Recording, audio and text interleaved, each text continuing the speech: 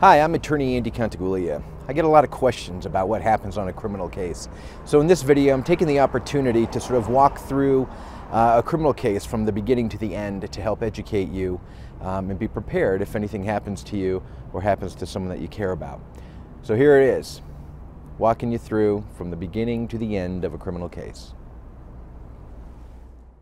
All right, so let's talk about a criminal case. What is the anatomy of a criminal case? What happens? How does a criminal case get started? And where does it go all the way through to the end of a trial? Well, all criminal cases start off with a police investigation. That can be initiated by a witness. It can be initiated by an event that happens. But the police will always be the ones who start the investigation. They will execute search warrants. That is an opportunity when they get a court order to search the premises of someone that they are investigating. Sometimes it's a car, sometimes it's a home, sometimes it's a business, but they have to get a search warrant signed off on by a judge, and that begins their evidence gathering process of items that they haven't been able to gather up to that point. So it's one thing if a police officer witnesses an event, like a car accident, or shows up at a car accident and sees that there's spilled alcohol all over the car. That's evidence that they can gather right there and then. But it might be different if they say, somebody assaulted me with a bat, and now we have an idea of who this person is. We have an idea of the clothing that they were wearing. And so now what we want to do is get a search warrant for this person's home to see if we can find the bat, to see if we can find the cap that they were wearing or the jersey that they were wearing at the time that the crime happened, to help match up the identity of the person who committed the crime. So you may have these ideas of search warrants. Police officers will also interview the client, your client. At that point, the person who they believe is the suspect or the accused. All right, the police will either sit down at the scene of what happened and interview you about what happened, tell you that you're not under arrest, and ask you about your version of events. Other times they will take you into the police department and they will sit you down in an interview room and ask you what happened and ask for your side of the story. Sometimes they'll show up at a house and they will separate a couple, and one police officer will go interview one person and the other police officer will go interview the other one, and then the police officers will come back and they will match up their stories to see if anybody needs to go to jail tonight. Right? But this is how the process starts. They interview witnesses. Once this happens, then your client at that point is accused of a crime and they are arrested. In some circumstances, with low-level cases, they can be issued a summons. A summons is just a promise to appear in court on a particular date. With your low-level traffic cases, petty offenses, and misdemeanor cases, this is typically what happens. On some misdemeanor cases, like domestic violence, where there's like an assault that happened, it requires that an arrest actually take place. But most of the time, you can be just served a summons, just like you'd be given a parking ticket or a speeding ticket, but it's a summons to appear in court.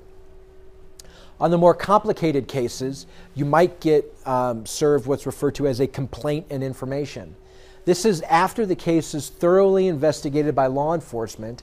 It then goes to a detective at that agency who prepares arrest affidavits and affidavits for complaint and information for the district attorney's office.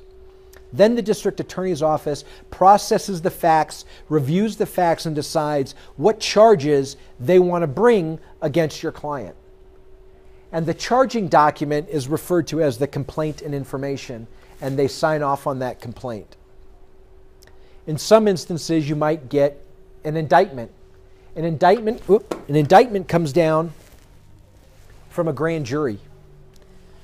So a grand jury is put together by the district attorney's office to review evidence to determine if there's probable cause that a crime was committed.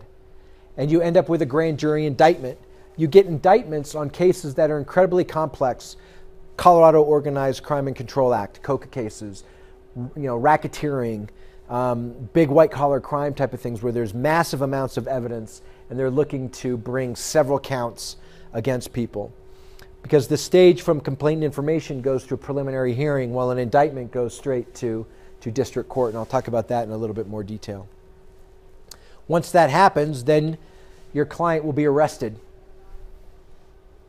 Once the arrest happens, they have an obligation. They, the prosecutors, have an obligation to bring that person before a judge within 48 hours to be advised of the charges against them. Yes, your question, please.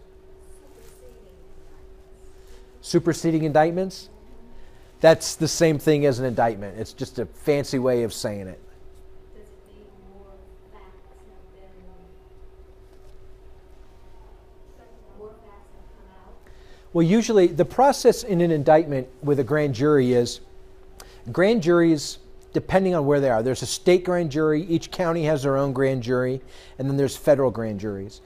Okay, so in a federal case, no charges are ever filed against anybody without going through the grand jury first.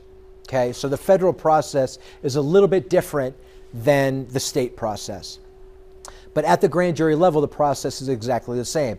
If I'm the prosecutor, I will have a grand jury, and I will put on witnesses, and I will ask the witnesses questions. I will ask what happened, what did Sean do, what did Laura do, and I will ask those witnesses to give information.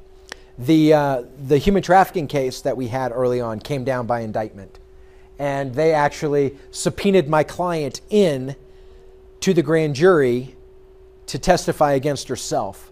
And they kind of bamboozled her into giving her testimony, saying that she was a witness and not a suspect. So she came in and spilled her guts about everything that had happened. And based on her own testimony, they indicted her on human trafficking and a number of other charges. So that's what ends up happening. So the prosecutor puts on evidence, they put on witnesses, they put on exhibits, and then what ends up happening is they say, now, ladies and gentlemen of the grand jury, I'm asking you to return an indictment against the defendant or against this person on these following charges, and here are the elements of the charges. If you find that the facts have been presented, indict on these charges. If you find that they have not been, then don't. Does that make sense? So if you have 2, 3, 4, 5, 6 superseding indictments, what is that? It just means that there are a lot of people being charged. And so if there's a number in parentheses after these multiple defendants, is that just a way of identifying them because it's such a complex case? Possibly. Yeah, I'd have to look at it. But many times what ends up happening is you'll see a number of people, like 10 people being part of the indictment, and then the prosecutor will have a list of 25 charges, and they'll have defendant 1 is indicted on charges number 1, 3, 5, 7, 9, and 26. And then number 2, and then they'll go through all the ones that person is involved in. And they'll go through and list all those. So there's different ways that they sort of organize those up to have them come forth, if that makes sense. Yeah. In that phase, the example you gave, like the woman who basically gave a testimony that was used against her, could she use her Fifth Amendment right in that, or is that in that state you can't? She could have, but she didn't. And the requirement in Colorado is on the subpoena, they have to tell you that you have a right to get a lawyer and not to testify. But she did neither of those things.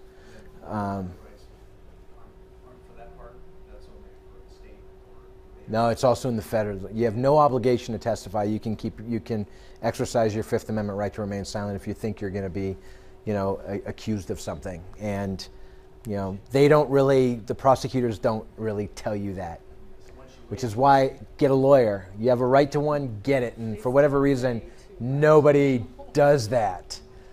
You have the right to remain silent. Do it. All right, once you get advised of the charges against you, I know we're short on time, but I want to get through this real quick. It's not that long. Bond is set.